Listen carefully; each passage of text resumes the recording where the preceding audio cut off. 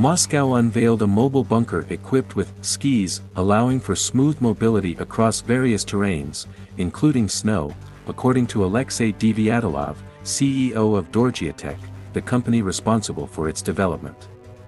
The invention is rather unusual but shows considerable potential. Devyatilov revealed that the bunker's skis are made from a rounded metal profile, resembling the curves typically found on sleds.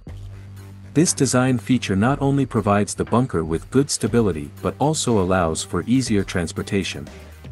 The skis eliminate the need for cranes or other heavy machinery. A simple quad bike can move the bunker, explained the CEO of Dorgeotech. The design was influenced by direct feedback from Russian troops involved in the conflict in Ukraine.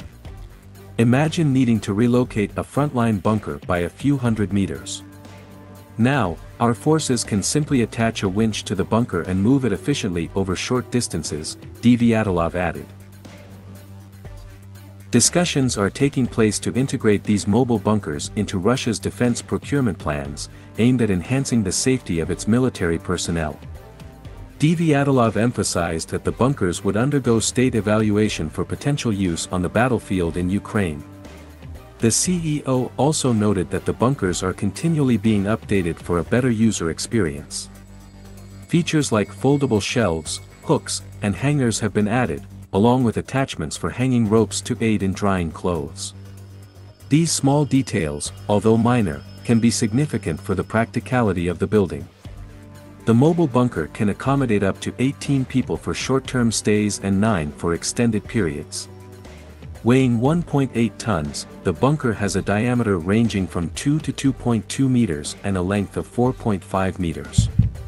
It is equipped with a heating stove and offers protection against grenade impacts and shrapnel.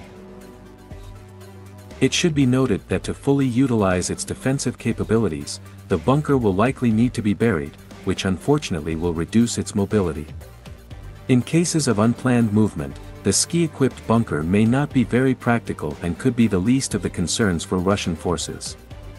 However, it could prove useful for quickly fortifying a given area. Its strength may lie more in its speed of installation than in its mobility. The real utility of this new bunker on the battlefield remains to be seen. For now, it is still unknown when these ski-equipped bunkers will appear on the front lines.